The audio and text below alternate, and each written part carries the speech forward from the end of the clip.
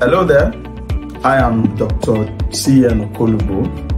You're welcome to my YouTube channel where we'll be solving problems relating to business mathematics, business statistics, analysis for business decision, as well as other related topics. I want to encourage you as you go through these videos with me, you have your paper, your pen, and your calculator to solve these problems with me.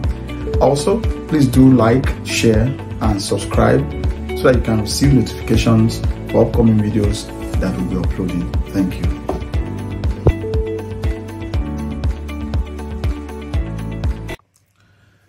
Hello there, thank you very much. You're welcome to my channel. As you can see, we are going to look at chi-square tests again today. And in this video, we're going to look at one more example of tests of goodness of fit. I want to remind you that when you are given a question regarding tests of goodness of fit, you'll be given certain values known as possibly the observed values in the survey. Then this will be matched against a given proportion or percentage of expected persons or expected people in the population. Your task now is to actually find the expected value by multiplying the proportion or the percentages against the total number of observed frequencies that you are given. When this is done, you will now find the difference and use that to calculate the chi-square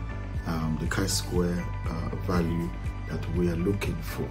Let's look at this example that we have on our whiteboard. As you can see up here, we have a survey of customers' visits to a supermarket, and we're given the days. We have in a week, day 1, day 2 to 7, and we have the observed number of customers that visited within a period of time, and then we have the proportion of customers that is expected on each day of the week. Proportion of customers expected each day of the week. The requirement here is to test the hypothesis whether the observed number of customers match the known proportion of customers at 0.05 level of significance. Let's solve this question using test of goodness of fit. The solution here, we'll start with, what do we start with? We'll start with statements of the hypothesis. So state the hypothesis, that's the first thing we do in solving chi-square. And the null hypothesis is saying that the number of customers, observed customers, say the observed customers, okay, observed customers, the number of observed customers match the known proportion, the known proportion. That's what we're claiming. Now, how about the alternative? We're saying that the number of observed customers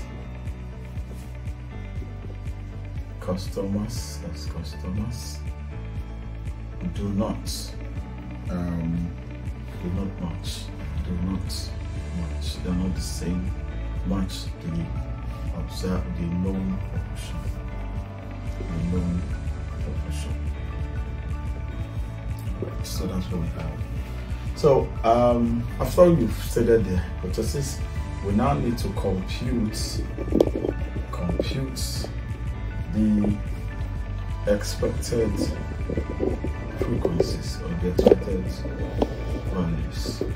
And to compute the expected values, it will be the proportion times the total sample in the survey. All right. So now, what's the total sample in the survey? If we add up all the values, total sample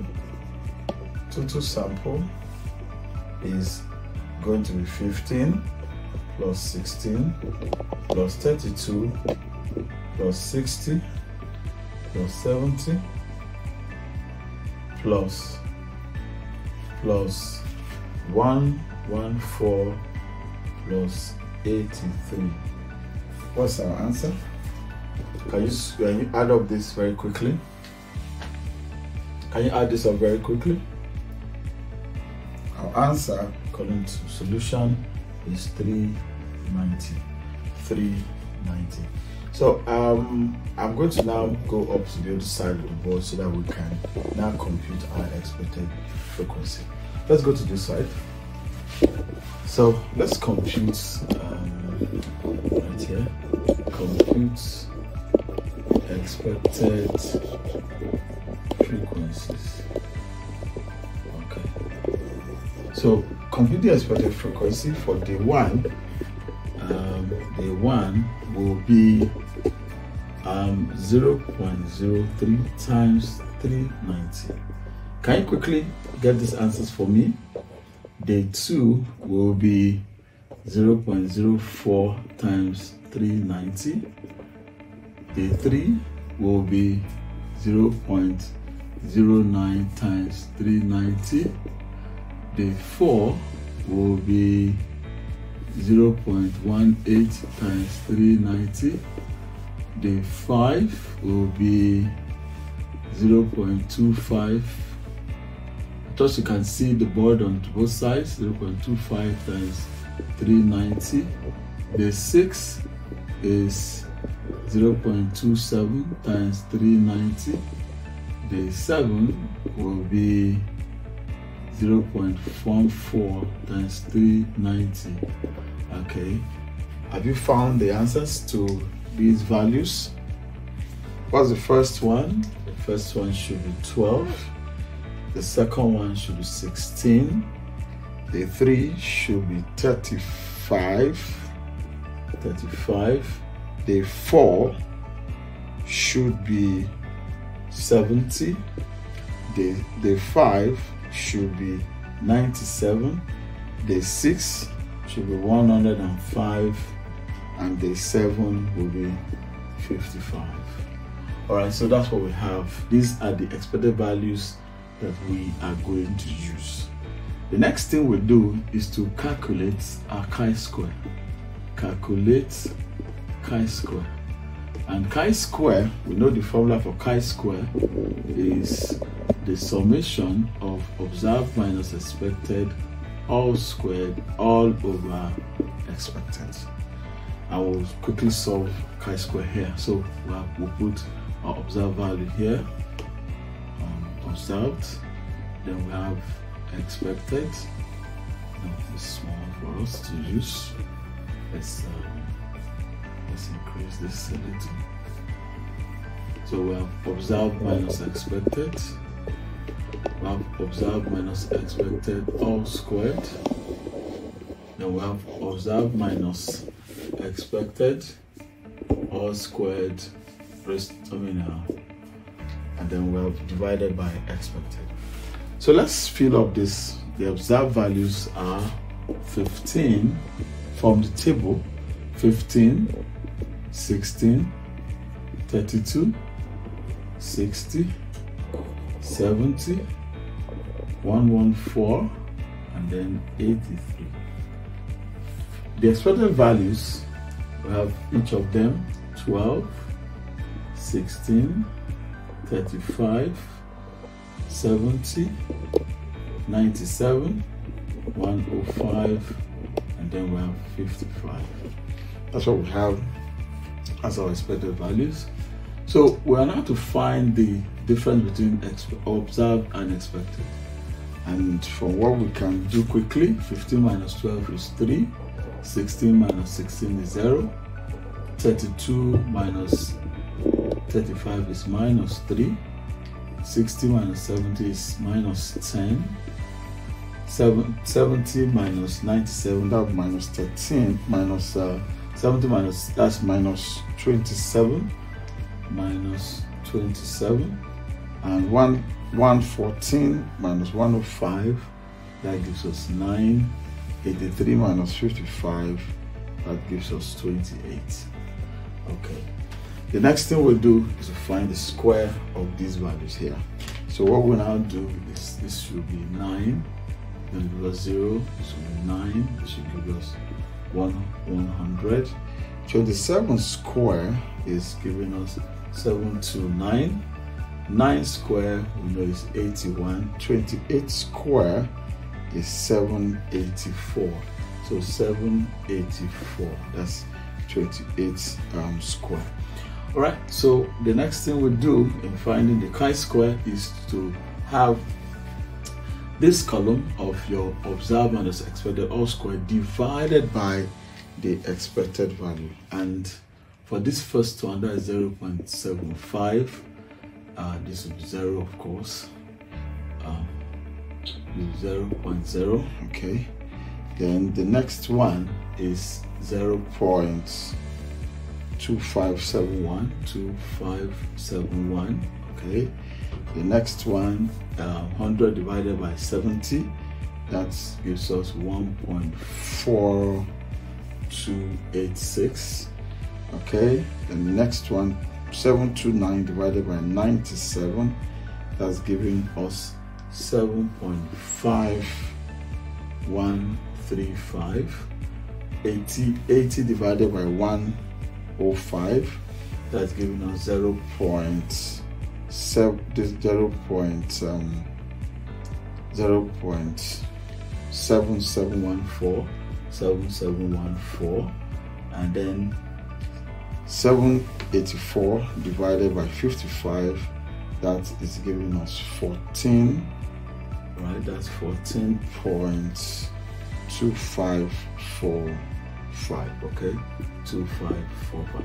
Please check this up with your calculators and you can give me feedback. So now we'll now find the sum. The summation of all these becomes our chi-square. The summation of these values is our chi-square. Can you do that quickly for me? For what I have is 24.9771. That's 24.98 in any case, 24.98. We're now going to compare this value with the critical value for chi-square in our chi-square table. But before we do that, let's determine our degree of freedom. Degree of freedom in this case is equal to the number of rows minus 1. This is not a contingency table. So the number of rows is 7 minus 1, that gives us 6. So we're going to use 6 as the degree of freedom for this question. So let's go to our chi-square table to find out the critical value that we'll be comparing this 24.98 against. Follow me please to our chi-square table. Here we're looking for degree of freedom 6. Can you see that? Degree of freedom 6. And what are we looking for? 0.05. Let's go back to our, see, our question says 0.05. Okay, so we'll now come here to 6 and then 0.05. It's here. Okay, so what we have is 12.59. 12.59. All right, let's go to our table. Let's go to our workboard. So from our workboard, chi-square tabulated, chi-square tab at degree of freedom 6 at 0.05 significance level is equal to 12.59. So what do? We'll compare this value against this, and according to rules of according to the rule of chi-square, is that if the chi-square calculated is greater than the chi-square in the table, we will reject the null hypothesis. In this case, that will be the case. So 24.98 is obviously greater than 12.59. So we are going to reject the null hypothesis. Let's write our decision here. Please follow me. Our decision will be, since chi-square calculated, which is 24.98, is greater than chi-square tabulated, 12.59, we will reject the null hypothesis. This means that the number of observed frequencies is not the same as the number in the known population. So this means that there's not enough evidence in the sample, so we'll reject the null hypothesis. Our decision now, our conclusion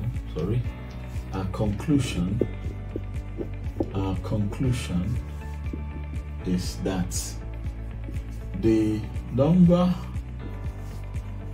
of observed customers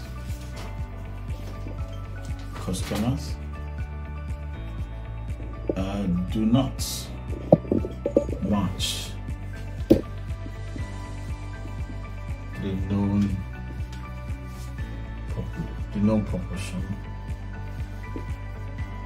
of population. So they are not the same. They are not